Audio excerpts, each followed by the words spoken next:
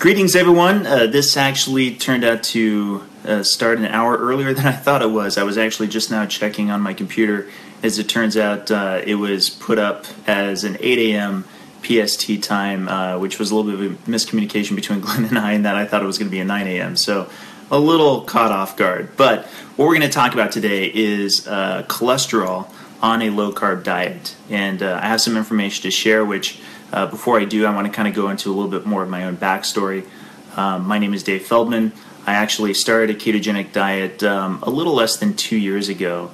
And in so doing, I found out probably about 7 months in that my cholesterol had skyrocketed. And after that happened, I started learning everything that I could about cholesterol, and in particular how cholesterol affects a low-carb diet. So it was something I was particularly interested in finding out more about. And since then, I've also done an enormous amount of experimentation, what we would call in science N of 1, as in specifically a lot of experimentation that I would do in particular with my diet and cross-referencing it against my blood work. And it's gotten really meticulous. In fact, in the last 14 months, I've actually tracked just about every single thing that I've eaten and drank, including supplements, including water, every single thing that there is. And I've had that tracked against my total cholesterol numbers. And what I'm going to show you now is what that's looking like. Hold on one second. Unlock go. Sorry. Facebook Live is giving me some suggestions that I'm now ignoring. So this is probably one of my favorite graphs of all time, and this is now with a total of 29 blood tests. Over the last 14 months, you can actually see that there's two different lines, and you can probably detect that there's a pattern associated with them. So to get in a little bit closer, if you can see on this side, we actually have a 3-day rolling average of my total dietary fat. So this dietary fat, as it goes down, you can see the other line, the blue line. That's actually my LDL cholesterol, and that goes up as my fat goes down. This happened. This very first 2 points of data. This actually happened right after I'd started the diet, because. Right after I'd gotten my first cholesterol test. Because once I did, I was actually pretty depressed for a little while, and I started avoiding saturated fat, found that I was just avoiding all food in general. I just generally wasn't having that good of a time. And ironically, after I did my next blood test, which was 2 weeks after I did the very first one, I was strangely comforted by the fact that my cholesterol had jumped another 100 points. So the first one was around I want to say 329 or something like that. And then my second one was around 420. And I may be the only person on the planet that actually got comforted by his cholesterol numbers jumping up with the corresponding drop in the amount of dietary fat that I was eating. But I recognize that that could be the very beginning of a pattern that could show that it actually goes inverse with each other. And sure enough, 29 data points later, that's exactly what we see. On a low-carb diet, when I'm eating less fat, my cholesterol goes higher. When I'm eating more fat, my cholesterol goes lower. And these first data points here was the very beginning of the diet. I took this over to low-carb Vail, showed a lot of the doctors there, including Ivor Cummins, and decided to go ahead and do a 1-week experiment. And that's actually what this little hump is here. This was actually taken one day after the next for a total of 5 days. And you can actually see that I intentionally arranged for my diet to drop the total amount of fat overall, and then start increasing it slowly to see the corresponding cholesterol numbers would follow, and sure enough they did. In fact, to make this a little bit easier, I made one other version of the graph so you can see the inverse correlation where I flip this. And so it goes like this. So this is it positively, this is it negatively, as in on this side, this is up is down and down is up. It goes from low, which you can see starting at -10, to to high, starting at 490. So this would be as my fat goes up, you can see how the cholesterol tracks with it. And that's how we can see a very tight inverse correlation. Go ahead and tell me that there's no relationship between these two lines. Thank you so much, by the way, for Greg and Glenn and Yale joining. Thanks. Okay, so just want to read Greg's comments real quick. Interesting that your chart is reversed left to right. We are seeing a mirror image, but we still get the proper message. Exactly. And that's kind of why I wanted to show. I wanted to show this one first so that you could see how they were positively associated. And I wanted to show this one second. Really emphasize that this axis is reversed in order just to see how tightly correlative it is. Now, as you'll notice, there are still some outliers. For example, there's an outlier here where I went to Asia and I couldn't track my nutrition very well, so I don't know how accurate this data point is. And there was one that was over here during an unusually stressful time that may have had an impact on my total lipids. I don't know for sure, but I like to point out that I put up every single NMR that I do. I don't actually leave out anything because I believe in the integrity of the data. It's very important to me. So let's actually talk just for a moment about the one thing that I think every single person on a low-carb diet should know about cholesterol, especially if you're afraid of cholesterol. You should know that on a low-carb diet, there's a decent chance that your cholesterol will increase a little bit, or if you're like me, a fraction of you will have your cholesterol increase by a lot. A lot of people think that these are independent numbers, as in cholesterol kind of goes on its own. It's sort of out there in your bloodstream, and a lot of people believe, as going back to the Ansel Keys days, that actually the amount of cholesterol you ingest, that you actually eat, will end up in your bloodstream. And as you learn more about the science, you find out that that's not the case really at all, unless you're a hyper absorber. But there's a particular reason why on a low-carb diet, you're going to find that it goes higher. And per my discussion with Glenn, I wanted to try to see if I can keep this as simple as possible. So I have some very fun visual aids that I brought with me for this. And I want to go first with what is probably a review for you. You already know about carbs and protein. And you probably have already heard plenty of times that these guys can convert to glucose in the bloodstream. Pretty straightforward. And glucose is great in that if I could just teleport glucose straight into your bloodstream right now, it's good to go. Your cells can use it for energy right now. Okay, now here's where the confusion kind of starts. A lot of people think that fat immediately gets converted to ketones in your body.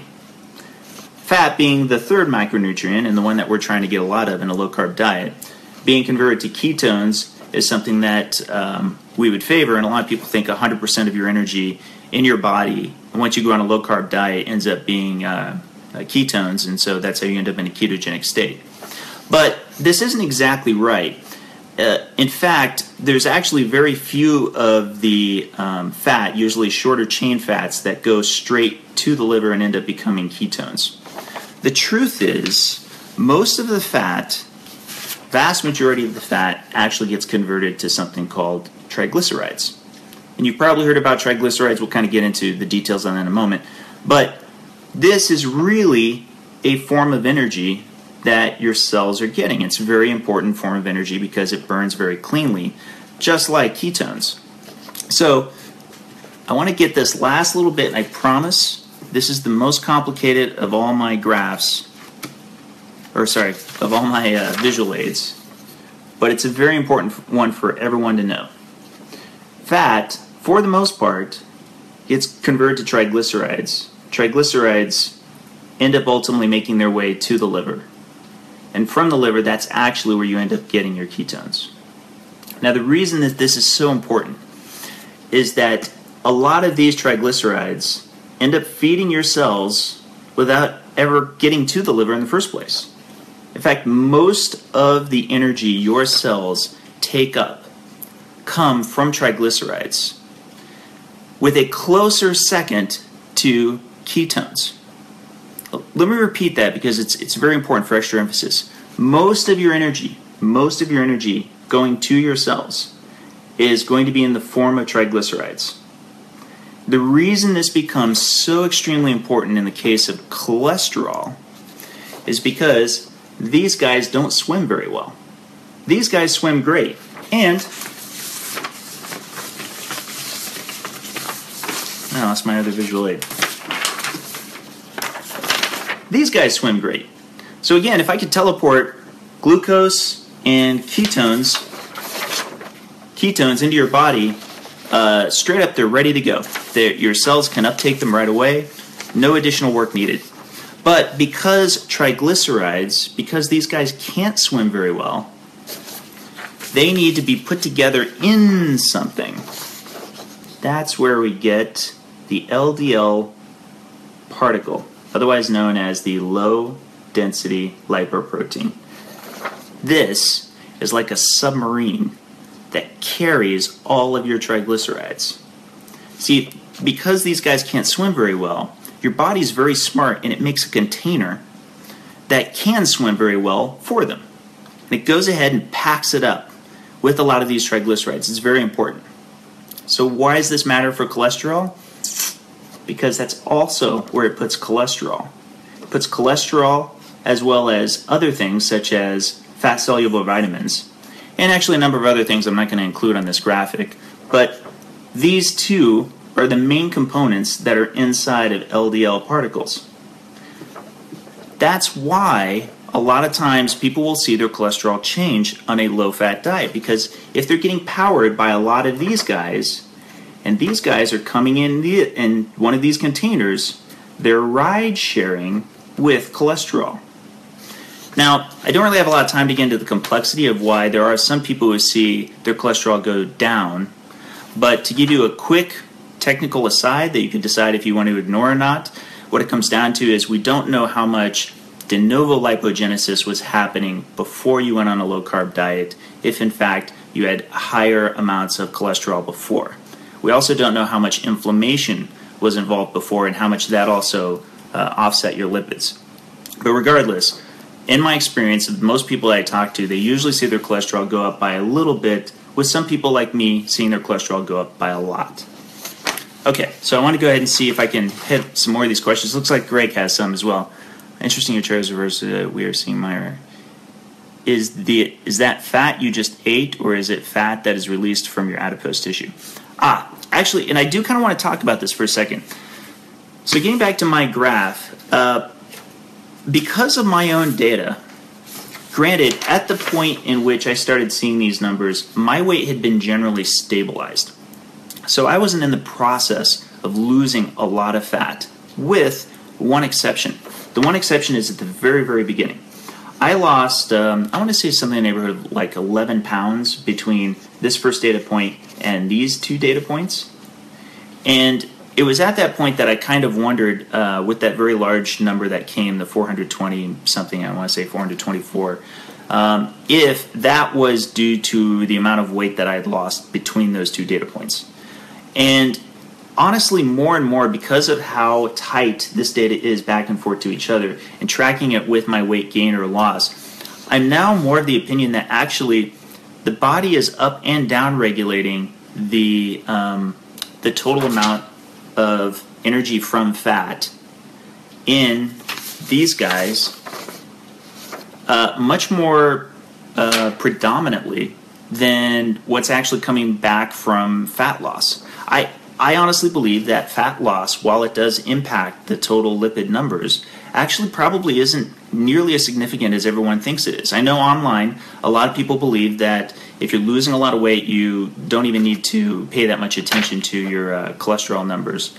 And for the most part, that's probably right, particularly if you're in a state of massive weight loss. But even possibly in a state of massive weight loss, you may actually be seeing more of these cholesterol changes being reflective of what your body's actually trying to do.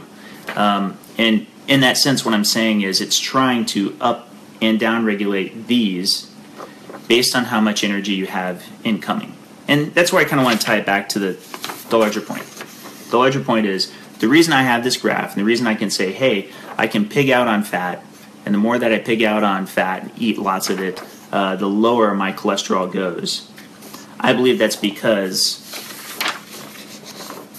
these are the guys from storage. The cholesterol is really just picking up how much of these total LDL particles are being up-regulated by the liver when I'm not eating a lot of fat. Therefore, when I am eating a lot of fat, I'm not picking up as many of them. Does that make sense? I hope it does. Yeah, actually, one of the things I just realized is there's not really a time kept. I guess I could just look over at the clock here. So I have already taken up about 15, 16 minutes. Does anyone have any questions? I had one other visual aid, which unfortunately I was going to get done in like the last 15 minutes after.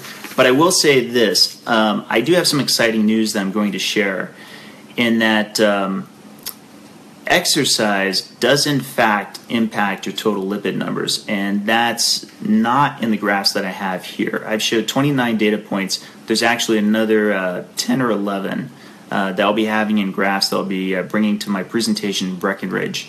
And I'll give you guys a hint, which is that exercise, sure enough, does have an impact.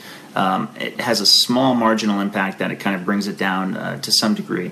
But whether that's a good or bad thing, I don't know that I would say that there's a lot more to say about it. Thank you, Dan and Greg and Robin and Karen. Really appreciate it. So once again, I want to thank DAPT, of course, whose products I consume quite a bit. I in no way get any compensation from them, but I might as well because I practically should own stock as much as I buy a lot of their stuff. In fact, I had the DAP meal just this morning. But I also want to say that I'm still very much on this diet, even in spite of these cholesterol numbers, because the more that I've learned about it, the more that I find it's really not as cut and dry as my own general practitioner was telling me in the first place. And now, ironically, since doing a lot of my data and showing it back to him, he's changed his recommendations and even talked to his colleagues about the same thing because he's starting to realize how dynamic the lipid system really is. So once again, I hope you guys all have a great morning, and it was a lot of fun